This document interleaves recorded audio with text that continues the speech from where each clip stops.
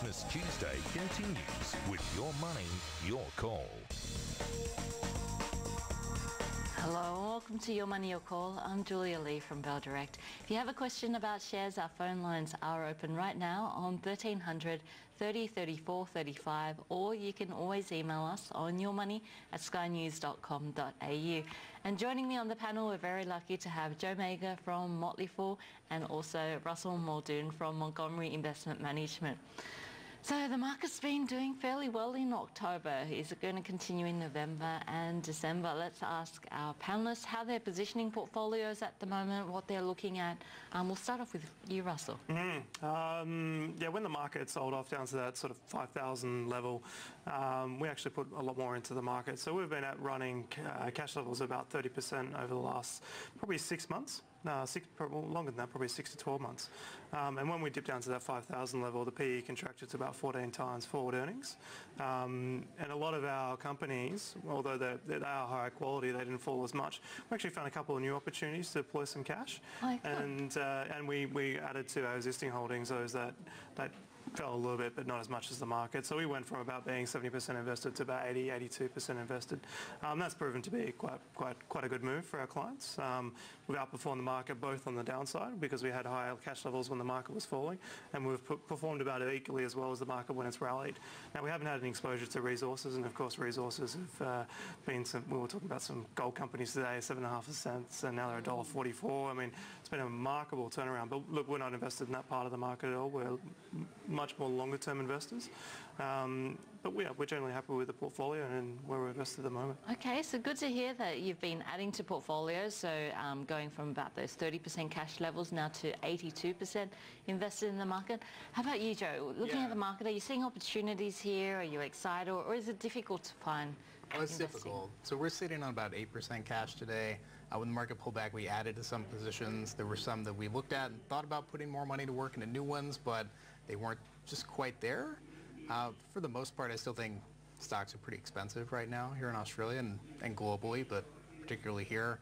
Despite the pullback, I still think the banks are expensive, and we've managed to dodge that bullet, and resources, which I think will continue to struggle.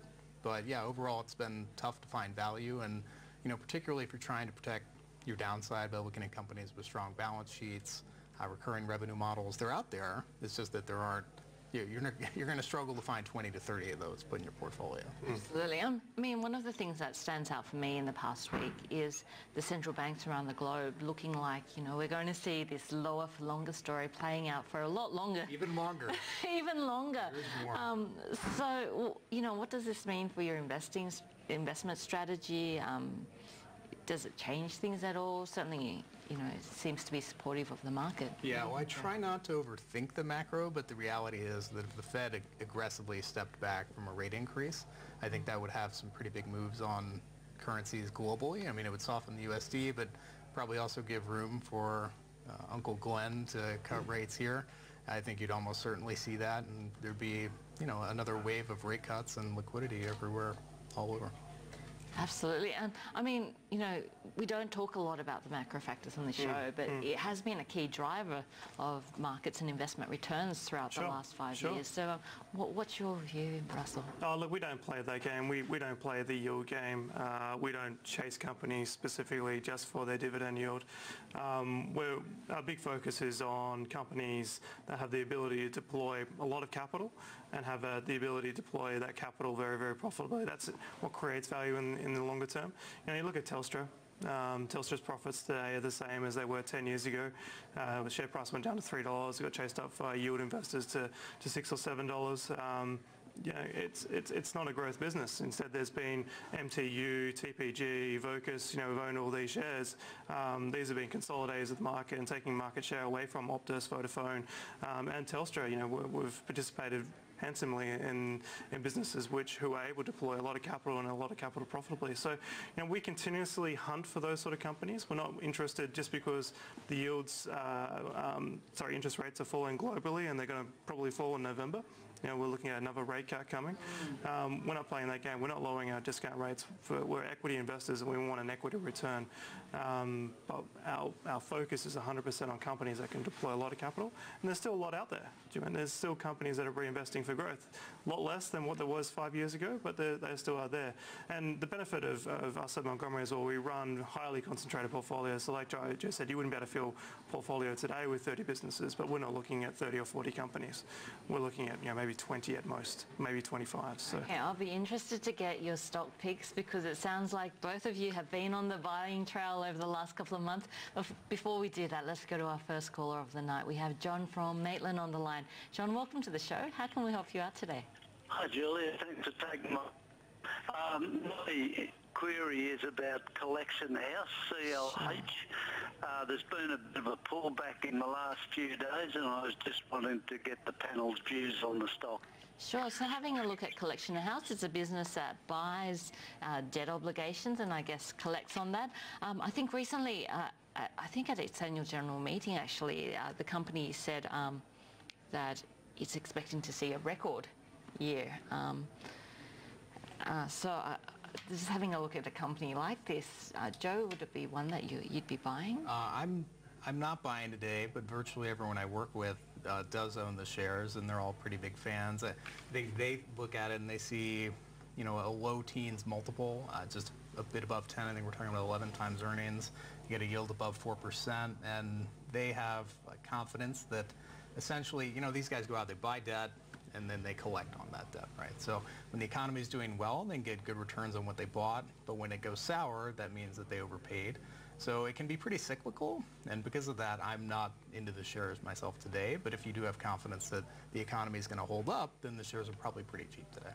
Okay, so Collection House recently, though, its shares have really dropped off quite severely, and we know that anyone exposed to that short-term lending area has been pretty much smashed on the market, and Collection House also recently said that they'd be withdrawing from that area. Russell, what are your thoughts around Collection House? So, look, I think you've had a big change. You've had Pioneer Credit List. You've had seeking more capital to buy debt ledgers. You've had Collection House being pretty aggressive, raising money, buying debt ledgers. You've had Credit Corp, who's the major player in the market. They have about I think about 40 or 50% market share. They've been pretty aggressive in the market. And when you've got so many players, and you've got obviously unlisted players such as Baycorp, I think it is actually now listed. It's being bought by almost a private equity vehicle. When you've got so many players able to get access to capital cheaply, what happens to your returns? And your returns come down, on these ledgers.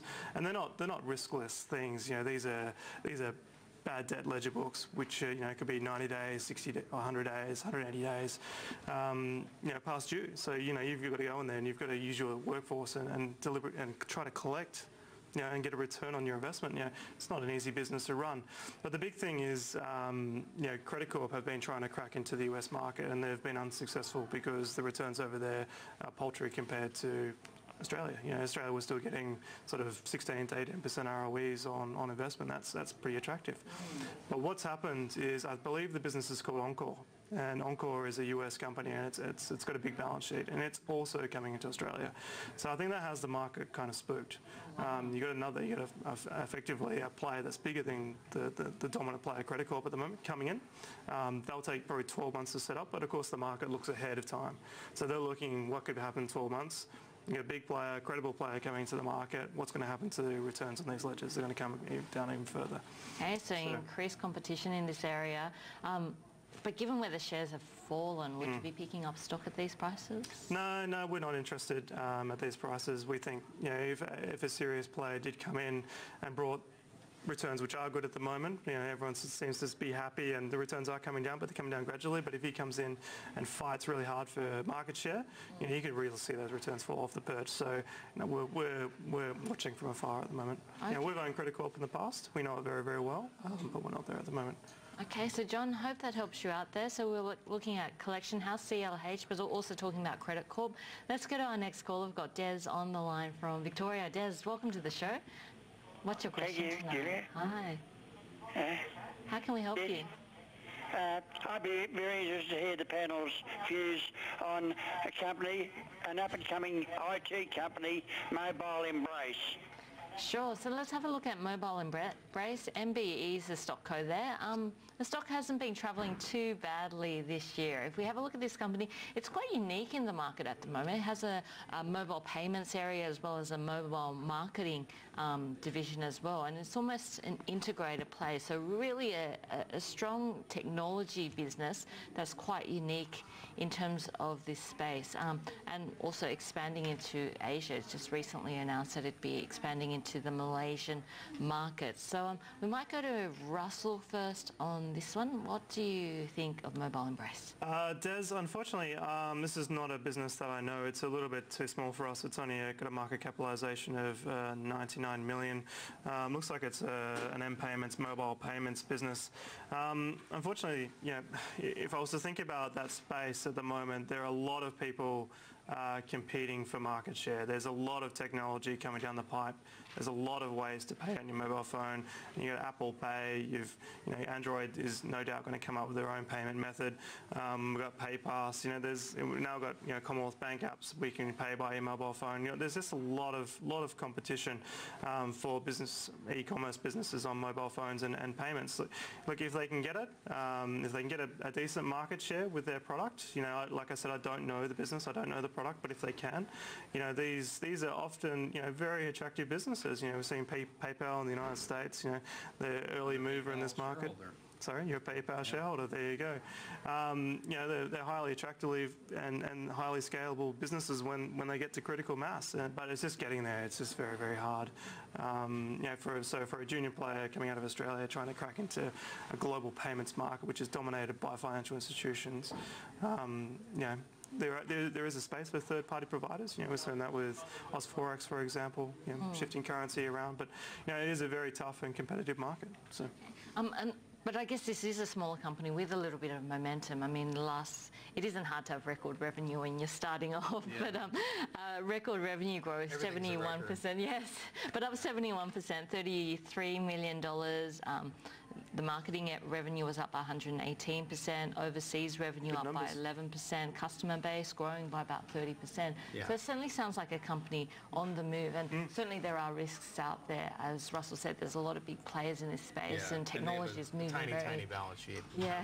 This is a buy recommendation or a small cap service.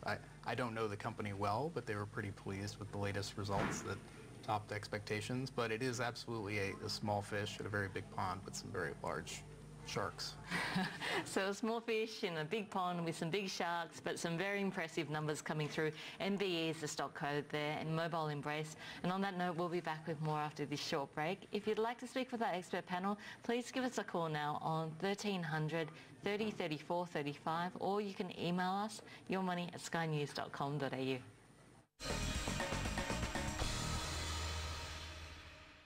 Welcome back to Your Money, Your Call. We are still taking your calls on 1300 30 34 35, and you can also email in yourmoney@skynews.com.au. And we now have Helen on the line from Sydney. Helen, welcome to the show. How can we help you today? Good evening, panel. How are you? Good, thank you. Look, I was wondering, have you guys come across Refind at all, RFN? It's being compared to 1PG. I mean, 1PG has gone from 35 cents in July to $5 recently. Sure. And this one I bought in about a month ago at 92 cents. It hit $1.94 today, and the price is absolutely going parabolic. It's going up 10% a day, and there seem nothing stopping it. They've got quality management, former REA people on management board, and they keep signing up people. They've just penetrated the USA as well. So I was wondering if it's come across. Sure. If you've come across it and what you think of it. Sure. I mean, OnePage is another stock that's been doing very well on the market. We're looking at Refind, another one in that HR space. So it looks like this is a referral business, another HR type of business. Just having a look at the website, and they have an app, and you swipe to refer jobs, choose the right candidate, so one of your friends or one of your co-workers, and then share the potential financial benefits there. Sure. Joe, having a look at a business like this, what do you think? And Sure. So I love enterprise software, just to begin with. It's a great model. It's hard to get. It's the Hotel California business models. It's really difficult to get in, but once you're in, you never leave. Customers are very sticky, and if you look at some of the biggest winners, particularly in the U.S. over a very long time horizon, you'd see companies like Paychex, ADP. I own shares of ADP. Very consistent cash generators. Once you're in the door, you can cross-sell, you can upsell very effectively, you can raise prices. And I'm also a big fan of a lot of SaaS models, which this is. It's software as a service. So you sell, essentially you get in and you just keep getting recurring revenue. It's very nice. I don't know this specific business, and I'm looking at financials, and there really are not many financials to work with. So I guess my comment would just be that I'd be pretty careful about making sure there is a pretty clear runway to some revenue flowing through pretty soon, because the market cap, Google Finance has at 82 million, which is not small for a business that, at least per cap IQ, doesn't really have any material sales as of the end of June. So, you know, I'd want to see some pretty good traction there before I would dive in. And to be honest, if you're really into a SaaS business and you're comfortable with higher risk, I'd look at Xero instead. I mean, that's a business with about 500,000 customers and is solidly growing and gaining share. So. Okay, so some ideas there as well. Xero, XRO is the stock code there. And what about Refind, Russell? What do you think? Oh, look, I agree with everything that Joe said. Unfortunately, I've never heard of this business. Well, actually, I have heard of this business, but given it did 20 million in revenue in the full year, and it is signing up clients at a rate of knots in Australia and US, you know, it may convert that to revenue at some stage. But I mean, the market is already starting to bake in some pretty big numbers. And it's going to take a long time for this business to reach any sort of maturity and scale that is going to see free cash flow start to be generated. You know, the market is going to look forward, and it's going to start it is starting to price this business as a high growth business. So look, I would personally, you know, having been in there at 90 cents, watch this thing go up 10% every day, I'd want to dance pretty close to the door, because it's just not a business you can value. You know, you're really trading on pure momentum, and you know, someone coming along and wanting to pay a higher price than what you've paid. So yeah, dance very close to the door, and I'd be looking for the exits at some stage. But you know, unless you see that revenue starting to really flow, being so small, look, they'll have to report a 4C, a quarterly 4C, which will update you on any sort of revenue gains they're getting, any sort of monetization they're getting of their SaaS platform. So look, keep an eye out for that. Keep an eye out for the AGM, the update, the presentation, and you know, go from there. That's what I'll do. Okay, so very interesting company there, and a growing area. We're seeing more and more of these enterprise type solutions coming through, and the HR area, it looks like, has been performing very well on the ASX. Let's go to our next caller. We have Chad on the line from Sydney. Chad, welcome to the show. How can we help you out? I'm just inquiring about the RI shares there. I'm not sure what's going on for them at the moment. Apparently, I know they're selling a few shares at the moment. Well, the shares are supposed to go up, whether to hold them or not. And also OSL shares. Sure. I know they're waiting for something to go on with that before they get a clearance. Once they get a clearance, apparently they're supposed to go up as well. Sure. Chad, and what was that first stock you were talking about? ERI. Aaron Resources. Sure. Let's start off with Aaron Resources, a smaller company on the market. A little bit of a strange one. I think it started off as a gold company which concentrated on Senegal, and then it's taken over a medical company that something to do with cosmetic cannabis. Right.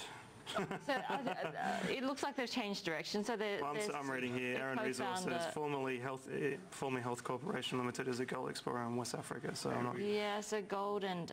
Flexibility is something to be valued. It does look like it's bought a healthcare company. It has a medical cosmetic cannabis company with operations in Slovenia, and I'm a little bit confused. Can anyone help me out? You know, this is not a business that I would be interested in. Anytime you see a dramatic wholesale shift like that in the business model, it's a big red flag. You know, in venture capital land, they might make it out like that's a great big bold move, and sometimes it does work out, but usually not. Small miners are typically where capital goes to die, and they devour money, and you can see in this case, apparently they've moved on to something else. So I would probably do the same if I owned the shares.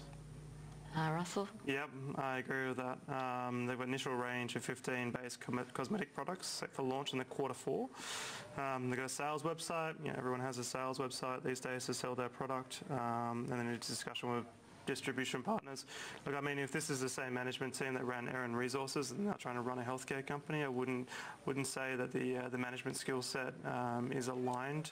Okay, let's move on to this type of business. So, look, I'm obviously being quite negative, but there's a lot of risk in this business. Changing strategy from being a miner into a healthcare company in Slovenia of all places, if that's where they're going, there's a lot of risks. I mean, it'd be a little bit like if you wanted me to perform open heart surgery after the show tonight. Right. Yeah, I'm not going to ask you to do that. That's good.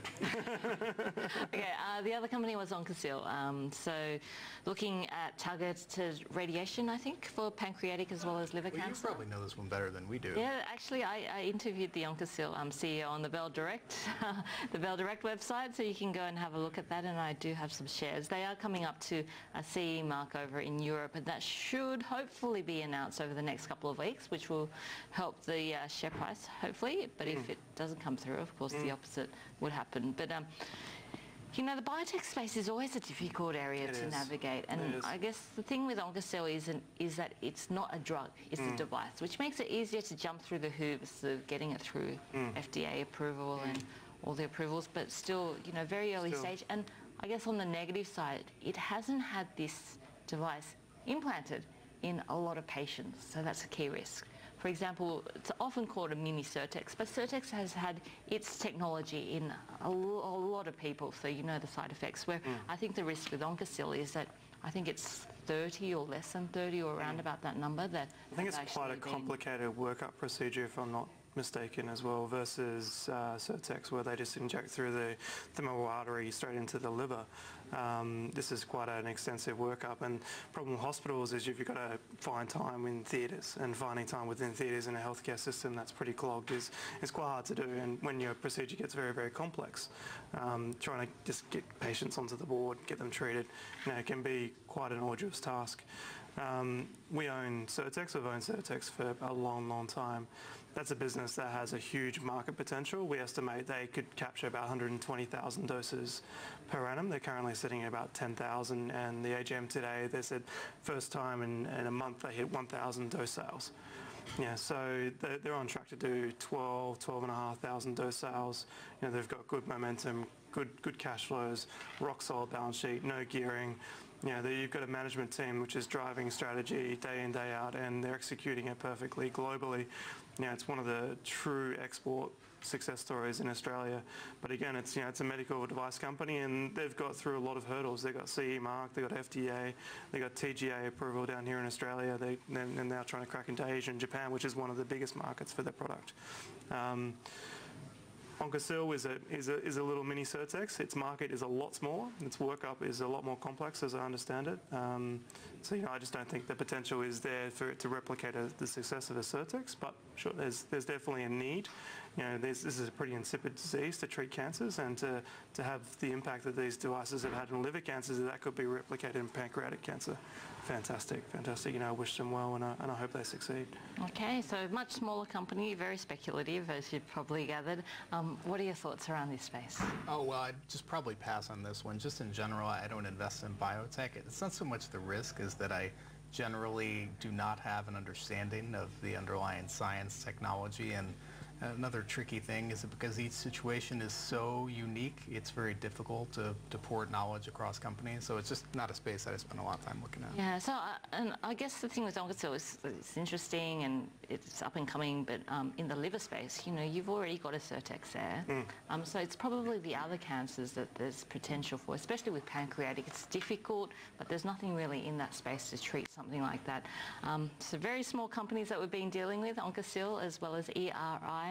But it is time for a short break, so if you'd like to speak with our expert panel, now's the time to give us a call on 1300 30 34 35, or you can email us yourmoney@skynews.com.au.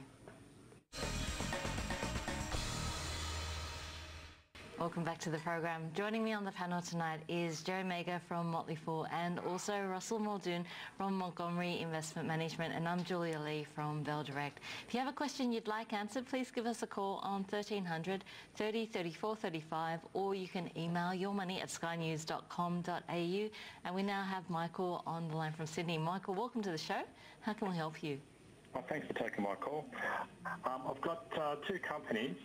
The first is a growth stock company, Altium, ALU, which is an electronic design tool company. I got in quite early, just wondering if the price is outstripping the fundamentals. And also CSR, basically a cyclical stock. It's coming down at prices which are kind of interesting for a bit of a long-term play. Thank you. Sure. So having a look at Altium, this is a great growth stock. You know, it's really hard to find growth on the market at the moment. So double-digit growth. They do software and hardware for things like electronic design, printed electric circuit boards. And it's a top 5 player in that area. So really specialised. I think most of its costs are in US dollars though, and most of its revenue is in US dollars and euros. So the currency is always a risk there.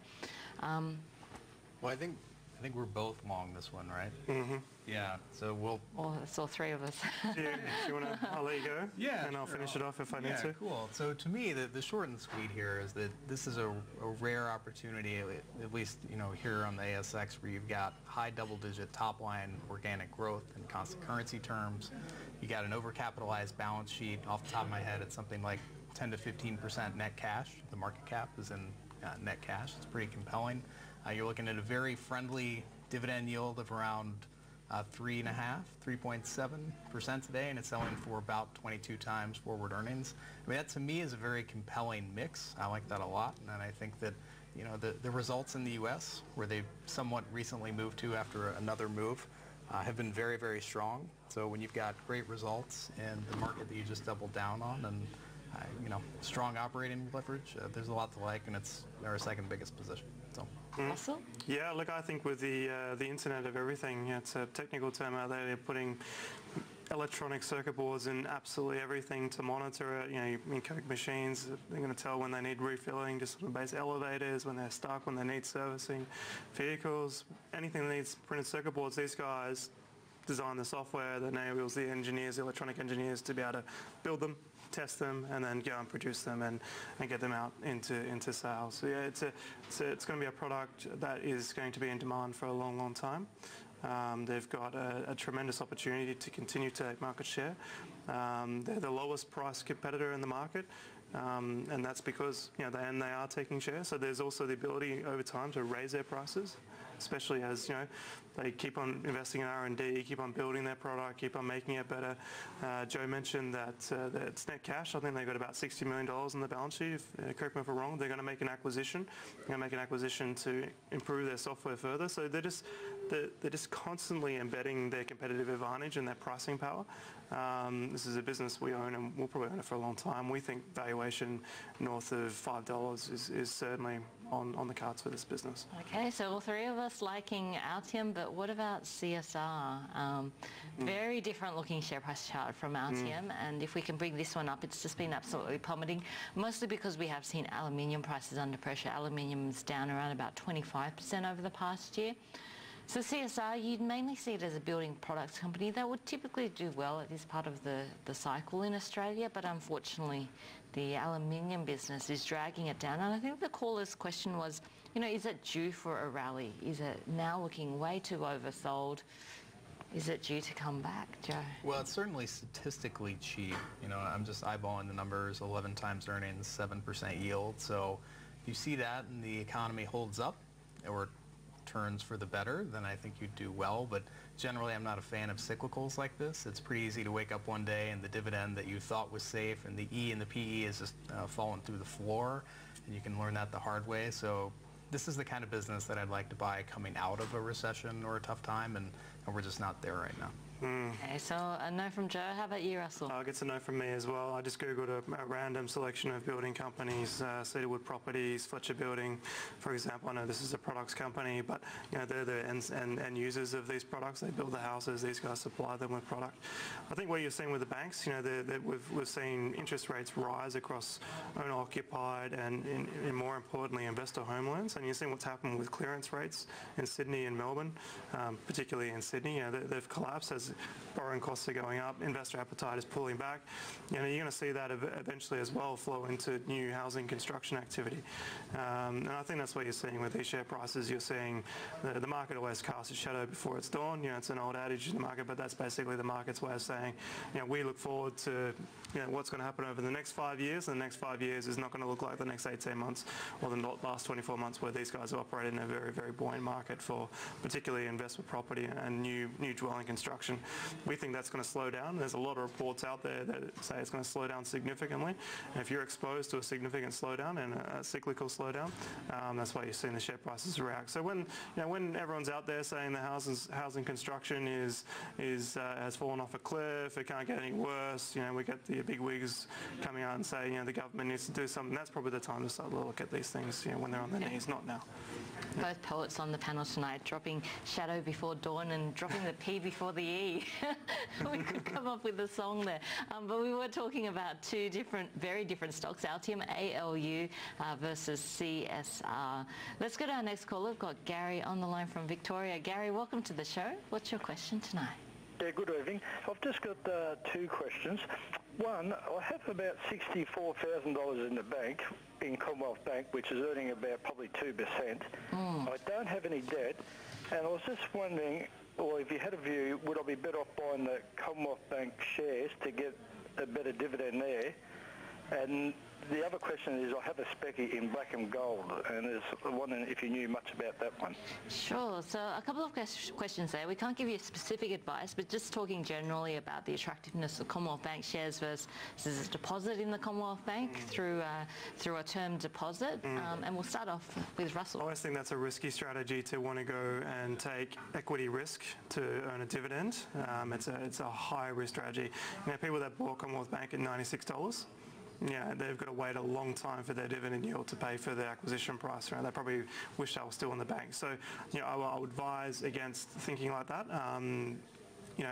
Safety of cash is paramount until you find an investment opportunity which you're guaranteed, or which you're 100% confident. Of course, you can never be 100% confident in the equity market, but until you get all your ducks lined up and you see an opportunity where you can deploy your capital and potentially earn a higher return, you just don't even bother. You just keep it in the bank account and keep on earning a paltry return. Just wait for that obvious opportunity to come by.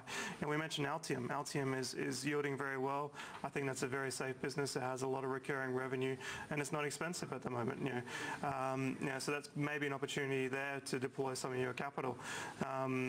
In terms of buying a gold miner, we don't own any miners. We haven't owned any miners for a long, long time. They're very, very tough businesses to understand the geology. They've got to constantly reinvest to replace their assets. They're digging stuff out of the ground. They dig the gold out of the ground.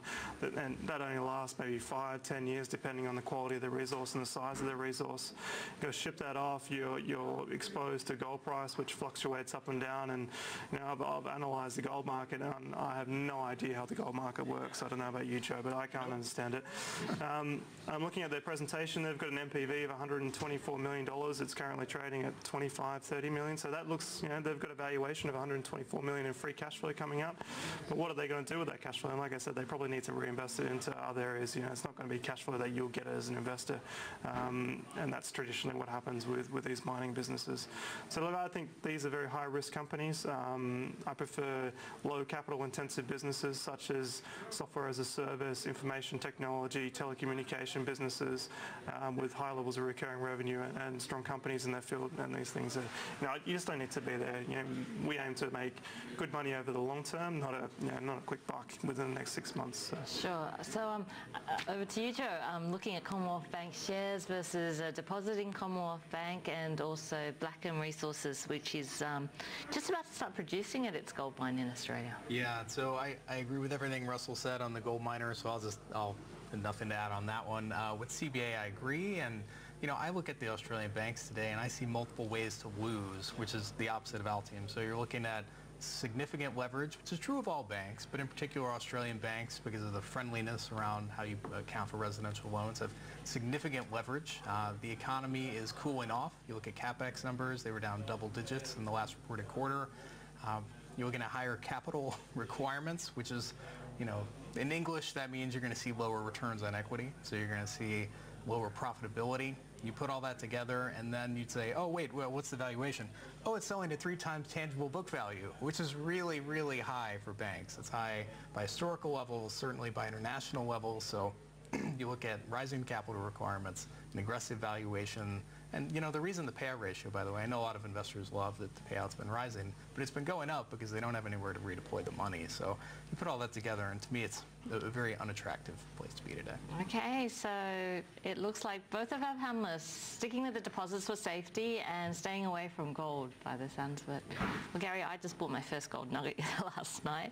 The Sydney Precious Metals Symposium is on at the moment, so a lot of the gold miners are in town, and Blackham, I think, was one of the ones presenting there. It has that Matilda resource, and looking at a margin of about 450 Australian an ounce.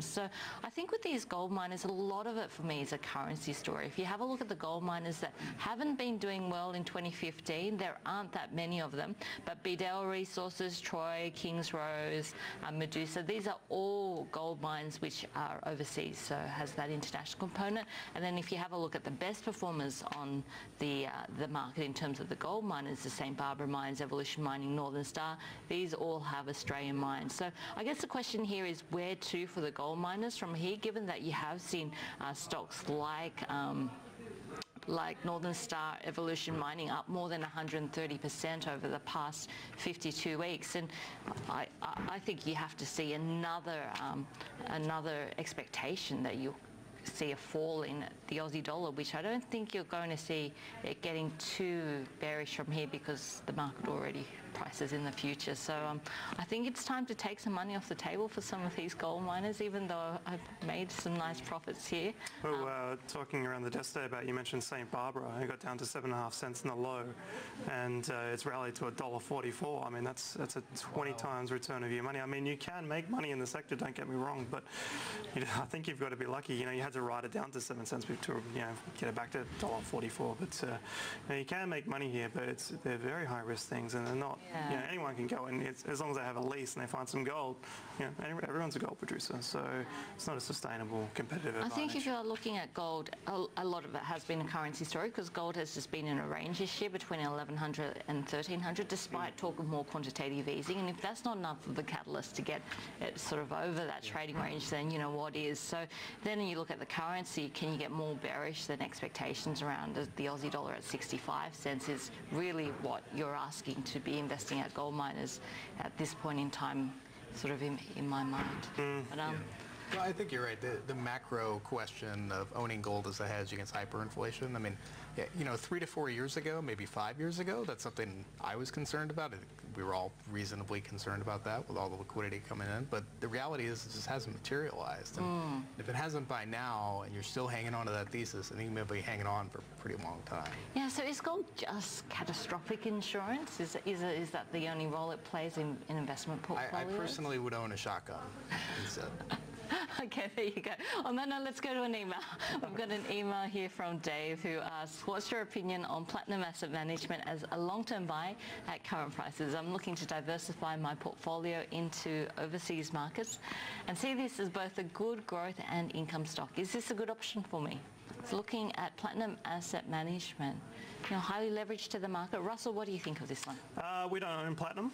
I'll plug the fund managers that we do own.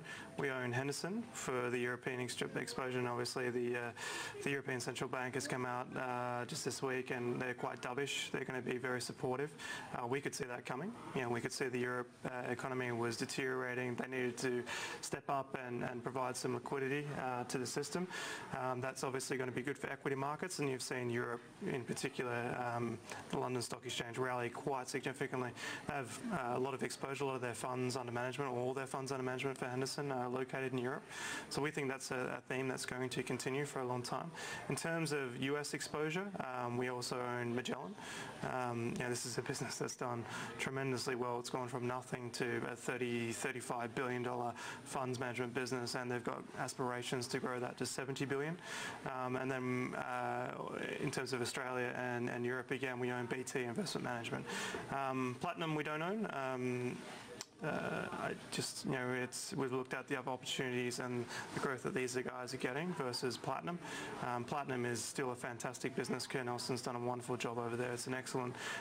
Funds are performing well against any international peers you put up against, especially over the last sort of 6 to 12 months. They've done a fantastic job. But yeah, we're finding a better value in other opportunities given their growth profiles. Okay, and Joe, how about you? Yeah, I mean, I think Kerr Nielsen's probably the closest thing we've got to Warren Buffett here, and huge respect to him and the institution he's built. I don't own any asset managers today. I work at one, so I've got plenty of exposure. But jokes aside, they are very cyclical. They're tied to the market. So when markets are good, typically you get a lot of fixed costs. Your profits zoom a lot higher faster than your revenue, so that's great. But that can cut both ways. Over the long run, that tends to work for you, and with someone like Platinum, where you've got a consistently strong leadership strategy, strong investing philosophy, and great execution, I think that would treat you well. But and again, not personal advice, but for someone looking, not personal advice, to get diversification, I think this would probably amp up your exposure and leverage to the market rather than ratchet it back. So just general comment. Okay, and on that note, we're taking a short break, but we'll be back to answer more of your questions in just a moment. And if you would like to speak with our expert panel, our phone lines are open, so please give us a call. The number's on your screen there, 1300 30 34 35, or you can email yourmoney@skynews.com.au. Welcome back to the show. If you have a question you'd like answered, please pick up the phone and give us a call on 1300 30 34 35, and you can also email us on yourmoney@skynews.com.au. And we now have Brad on the line from Brisbane. Brad, welcome to the show. How can we help you out? First-time investor.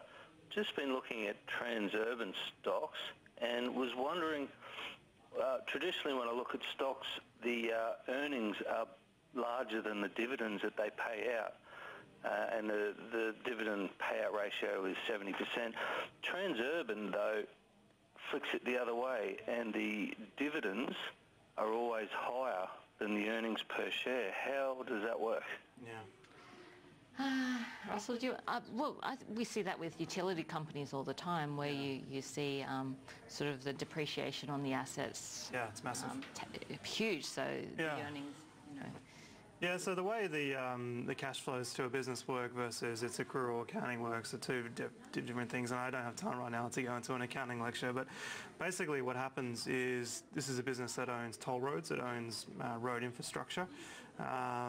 It pretty much only needs to spend, from memory, something like $60 to $100 million a year to keep, to fill in a pothole, to put in, another light somewhere.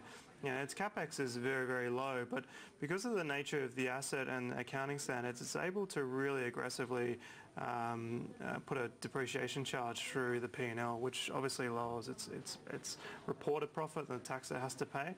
But underlining that, I went out to Blacktown the other day for my car. I went through 3 tolls, and I think I paid $12. So as towns and cities expand, these vital bits of infrastructure become more and more important and more costly. Tolls, when I first came to Sydney, were $2 or $3, and now they're nearly $5, $6 for a car. So that's just constantly going up and up. So the cash flows are constantly going up and up and up, but the depreciation is also keeping that level of accrual NPAT on the balance sheet all the way down. So it's a highly cash-generated business. Doesn't require a lot of capex, and they're just constantly building more roads and acquiring more roads. So that's why the NPAT always looks quite anemic, but underlying cash flow is always quite strong for these utility-type assets. Absolutely. So I think, Brad, it's just an accounting quirk. So with normal companies, you would get concerned when you do see the dividend amount or the distribution amount being more than the net profit. However, with companies like this that have a lot of infrastructure, as Russell went through, the big depreciation charge means that the profit's a small amount, even though cash flow is quite strong. And you'll see that with Transurban, you'll see that with utility companies as well. So I hope that helps you out. Let's go to, and good to see someone interested in the fundamentals as well. Let's go to our next call. We've got Michael on the line from Sydney. Michael, welcome to the show. How can we help you out today? Well, good evening, Julia and panel. Just inquiring about a stock code CLV, Clover Corporation. Just want to know what your view on it and where do you think it's heading. Recently it's had a bit of a pullback, I think from 44 cents. Sure. Down to 34 cents. Sure. So it's a smaller company, Clover Corporation, CLV. I think they're involved in things like omega-3, omega-6, sort of vitamins, and their big market is Oceania and Asia. Says Clover seeks to improve human nutrition and quality of life by developing value-added nutrients for foods, and we discussed during the break, milk powder, for example. You've seen companies like Bellamy's, who obviously a new all-time high today, tapping into the insatiable demand from Chinese for quality Australian baby food products. These guys provide some nutritional supplements. They go into food, so you would think that this sort of product should be in demand if the end product, such as of course, they have to have relationships with the Bellamy's or someone who's doing the milk powder. And it doesn't look quite like they do. I mean, it's a company that's been around since 1998. Its revenue is growing, but its profitability is really not going too far. In the last financial year, basically broke even. I'm not sure if there's a few abnormals in that, but it's a very small company. It's growing quite slow. It's got a bit of cash on the balance sheet. It's net cash, so there's no concern there. Its cash flows actually look quite good, so it's doing about 2 million free cash flow a year, and its market cap is, what's its market cap, Julia? Do you know? Yeah, it's about 58 million. Yeah. So on a free cash flow basis, it's trading. It's not cheap. It's doing 2 million free cash flows. Business that's growing slowly. So 58 million, it's probably fully valued, I would say, unless it takes a step change in growth like a Bellamy's or a Blackmores or a Vitaco. These things that are feeding the China demand story for quality health products. So, look, it's in a good space, and you have to ask management whether or not they can tap that growth potential. Okay, and Joe, how about you? Yeah, I mean, I'm not all that familiar with the company, but I'm just looking at the income statement. It looks like EBIT margins have fallen for 3 consecutive years. So, unless there's something really compelling there in terms of a big investment phase that's going to help the company take a next leg up, that would be a pretty big red flag to me. I am obliged to say that we still own our Bellamy shares. It's shameless, I can't help it. Oh, that's fantastic. I sold out at $5 and I've been kicking myself the whole way. Well, it is above what is our base case valuation, to be frank. But the shares are selling at a mid-30s multiple of forward consensus earnings. The way he looked down then means it's above any valuation he can come up with. I still think that Bellamy's has, I think there is a lot of potential blue sky. I mean, it's an asset-light model I like a lot. And when you're talking about a business that has triple-digit growth and is selling for, mid-30s forward multiple, it doesn't take too many periods of triple-digit growth to make that thesis work out for you. So it's worked well thus far, but it is above what we think is a fair price today. But my problem is that, they're restricted in their growth because they process through bigger cheeses. That's the best problem. Okay. That's the best problem. Okay, we really need to go to break. Maybe we can talk about this after the break. We'll be back with more of your calls in just a moment. Welcome back to the program. I'm Julia Lee from Bell Direct, and joining me on the panel tonight we have Joe Magyer from Motley and also Russell Muldoon from Montgomery Investment Management, and we are here for another half hour answering your questions. So if you have a question, please feel free to give us a call on 1300 30 34 35, or you can send an email to yourmoney@skynews.com.au. And we now have Simon on the line from Sydney. Simon, welcome to the show. How can we help you? Yeah, hi. Just ringing about whether it's a good time to get into some energy stocks, and I'm thinking either Origin or Woodside. Sure. So having a look at the energy space, we've certainly seen a lot of corporate activity in this space, potentially, signalling a bottoming out of this space, and I guess much better to be picking up Woodside and Origin at these prices than... I don't know if it's signaling a bottom. I think where prices are right now, if you're a subscale player, you're bleeding money hand over fist, and you really need scale. You've got to merge with your next biggest competitor or be taken up by your competitor. And you need to get together and create scale in assets, in people, in resources, and try to make yourself profitable, because a lot of businesses in this space aren't profitable. So we're seeing a lot of M&A activity, particularly in that smaller in the space. I don't know if that's a signal that the market has bottomed, so to speak. I just think they need to get together to survive. So we're not there at the moment. And we probably won't ever be there in a large degree, because as we were talking about before with gold miners, Jimmy, these guys have the same operating metrics. They find something, they pump it. In the energy space, it's oil, so it comes out of it, it's no pressure, and now there's pumps, so you can extract it, so you get those wells to last longer. But you constantly got to reinvest your money back into finding new wells, and very capital intensive industry, very hungry.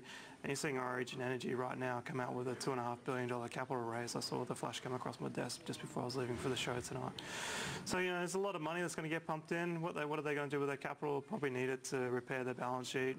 They've probably been surviving on debt, and hopefully the oil price was going to recover. Hasn't. So they're looking for a bit of a lifeline at the moment. I just don't think it's an attractive spot to be when you can own an Altium, or you could own an Isentia or a Veda group, for example. Okay, so no to the energy sector coming through from Russell. I mean, if you had to own one, and I think Origin's just doing the shortfall from its retail component. So the capital raising pretty much out of the way for Origin. Woodside Petroleum, potentially on the acquisition trail. If you had to pick one, which would you pick, Joe? I wouldn't pick either one of them. I don't like to invest in companies that can't set their own price. And that is very much the case here. And there was a time where I fooled myself into thinking I could predict where oil prices would go. And, rationally, you look at oil and it goes below the marginal cost to produce it, and you say, okay, well, over the medium term, that's self-correct. You'll see supply come offline. But what we've seen with oil and natural gas and some other commodities recently is that you can have irrational production that goes on for a very long time. And because you have changing production methods today, defining what that marginal cost is getting trickier and trickier. And you have supply agreements, production agreements that make all this much more complex, in my opinion, than even just a few years ago was to forecast where the price of oil might go. So it's now in my too hard pile. And you throw in the leverage that these guys have, it introduces some pretty significant risk. Okay, well, sorry, we couldn't help you out more there. Let's go to our next caller. We've got Clive on the line from Brisbane. Clive, welcome to the show. What's your question tonight? Hey, Julia. My question's on Flexi Group. They announced an acquisition this morning of S&T Finance. I just wanted to know what the panel's thoughts are on the deal, and whether it was a good transaction, or whether they paid too much. Thanks. Sure. So we're seeing Flexi Group making an acquisition for Fisher & Paykel Finance for $275 million. The shares today, I don't think they didn't trade. They're trading halt while they're doing this acquisition. So just having a look at this, and of course a capital raising also related to this acquisition as well. So looking at an acquisition at a time where it's probably pretty tough for the business, certainly tough for shareholders. So I don't know this one, but my colleague Donnie Buchanan covers it at The Fool, and he has it as a buy. So just for some of his context, he was pleased to see that the company's founder and chairman was tipping in for most of his entitlement, which is a positive. All in all, he thought the deal was, I'm just thinking it's sensible, expanding the footprint in the core business, and an attractive price. So it doesn't sound like it blew them away, but that it sounded like a reasonable deal. Okay, and how about you, Russell? Look, we own this one in the Montgomery Fund. It's a very, very small holding. I wasn't the analyst that was looking at this today. My offsider right next to me was looking at it. He said his thoughts were they paid a pretty keen price, headline number. It's a very full valuation for the business, but it does give them a lot more scale.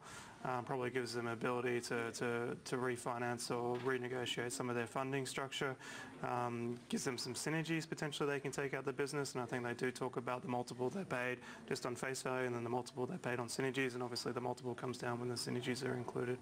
I don't know his final thoughts. He was still working on it when I left the office today, but I think our view at $2.20, discount to its then current traded price, I think it was about $2.50. $2.55, yeah. Yeah, I think it's an entitlement offer, so we're going to take up our entitlements to the FlexiGroup deal. Okay, so that's FlexiGroup making the acquisition. Looks like both of our panellists thinking that it's an okay deal happening there. No huge problems there. Discounted capital raising happening at about the $2.50 mark to help fund that deal. We now have an email here from Robert who asks, regarding the Asciano takeover by Brookfield, does the panel think it would be better to take the cash or the shares? Oh, good question. Russell, what do you think? Shares or cash? Cash. Don't ask me why. When I'm uncertain and I don't know what I don't know, and I don't know. I don't know a lot about Brookfield Asset Management.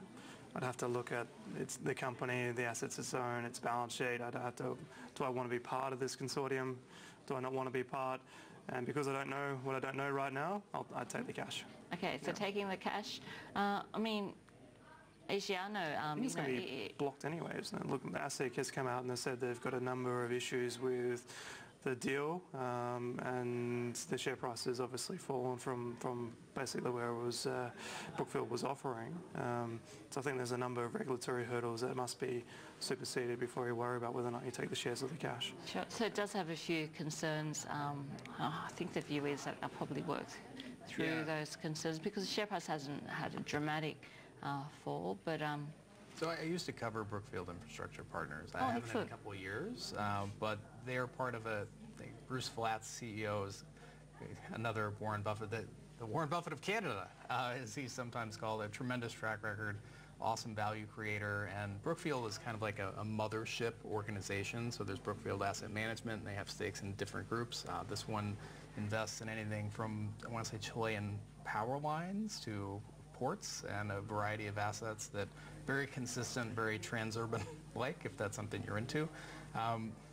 I ended up recommending selling this one on valuation, which I'm not sure how that's worked out since then, but I will say, generally speaking, if I was looking at BIP or BAM, so BAM is Brookfield Asset Management, that's the general partner that manages BIP, which is Brookfield Infrastructure Partners, and all these little offshoots. I would probably take the cash if I was going to invest in Brookfield and invest in BAM, which is Brookfield Asset Management, and the reason being that they are ultimately the ones that have the greatest upside on the underlying investments.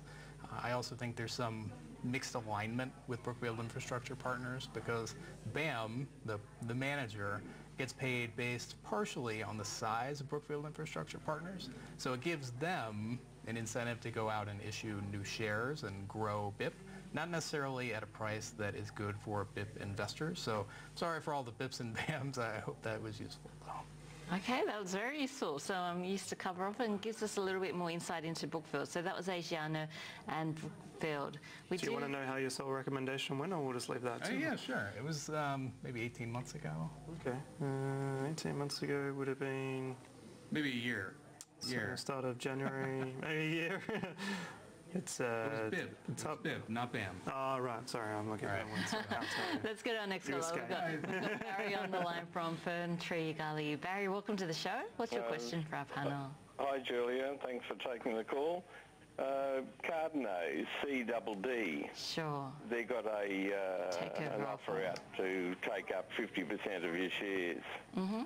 I just want to know what the panel's view of that is, because I thought they're not that price at the moment, but they got good potential, I thought. Sure. So having a look at Cardno, and we've seen that takeover bid come through from Crescent for half of the holdings. And I guess Cardno, mostly does its business over in the US, so... Has a fairly extensive Australian business though, and it's also grown. Look, it's a business that's grown predominantly via acquisition. It's been a big roll-up play in the engineering space.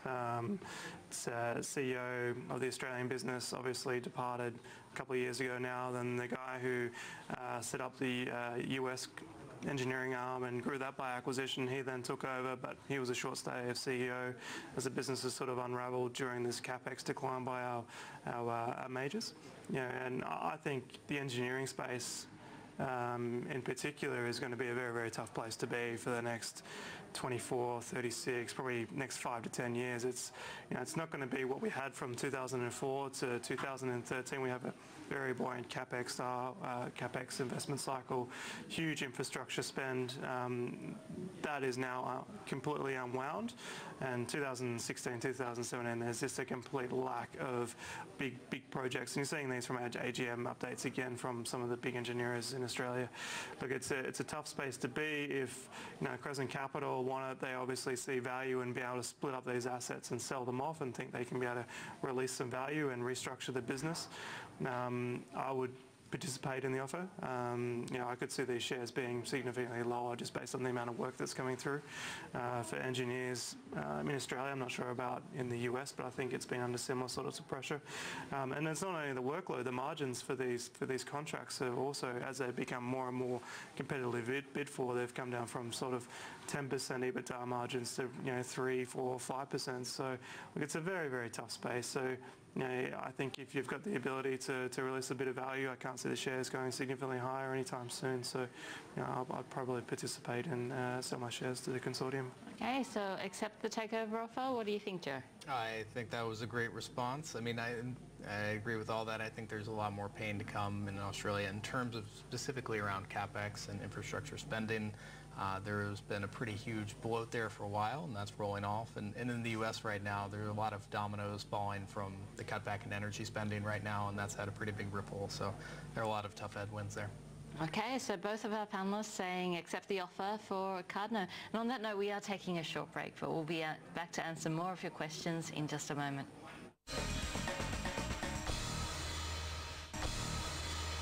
Welcome back to the program. If you have a question about a stock or shares, now's the time to give us a call on 1300 30 34 35, or you can email us yourmoney@skynews.com.au.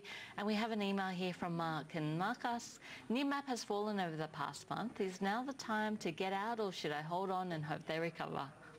So having a look at Nearmaps, and it's the very clear, good quality maps. The best way to put it. They're very good maps. Unfortunately, share price hasn't been doing well at all. New MD, reaffirming guidance.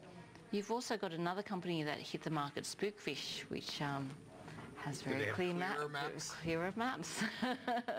And I guess that's the problem, technology in this area. Yeah, I mean, Nearmap is a business that has changed. The thesis has shifted a lot in the past few years. So they were essentially giving away an awesome product for free, and then they were like, there were all these tradies out there and small businesses that basically built their business around being able to use Nearmap, and someone had the bright idea of, why don't we charge for that? So they did, and that was a pretty good move. But then they decided, well, let's move into the U.S. as well. Like a lot of moves into large markets, there is a lot of cost that goes into that. It's been tough going. They've signed some interesting partnerships, I believe, but things have been bumpy. I think the CEO or the MD departure speaks to that pretty well. We're big fans of evaluating culture at the Fool, and when you look at Glassdoor ratings for Nearmap, they're pretty poor, so that was leading into the MD's departure. So you kind of put all that together, and I think there's some cultural question marks there, and long term I do wonder about the viability of this business model. I think it's a leading product today, but I'm not sure where this is 5 to 10 years from now. Okay, how about you, Russell, on Nearmaps, NEA? Yeah, I don't know it as well as Joe does. Obviously, it's a bit too small for us. I think the other issue as well is they're probably bitten off a bit too much. They've had a little good business down here, generating I think around that $30 million revenue mark. Yeah. Good cash flows. It's obviously a scalable IT platform, and they've gone, well, market in Australia is probably 40 to 50 million in revenue in terms of size. So at some point we're going to hit maturity, and what do we do after that? Well, we need to attack another market. So they've tried to roll out, or they're trying to roll out their technology into the United States, and a significant amount of their free cash flow is obviously being reinvested into growing the exact same workforce and team and infrastructure they have here and deploying those states and taking ultra clear photos of US cities. So look, obviously the US is a much bigger market than Australia, and if they can crack it, it's a huge opportunity for them. But at this stage they've been, I think, attacking it for 18, 24 months now. They're getting good traction in terms of users, and I think next leg, when they get enough, obviously they spent quite a lot of time giving it away for free locally before they went and monetized the product. So there's going to be a long lead time before they have enough users to then go, okay, let's start to monetize this. So I think it's just a stock that has potential, but I think you would probably need to be patient. Okay, so we do have our next caller on the line, so let's try and get in David from Melbourne. David, welcome to the show. How can we help you out today? I'm interested in your opinion on Ramelius Resources, just following on the gold theme.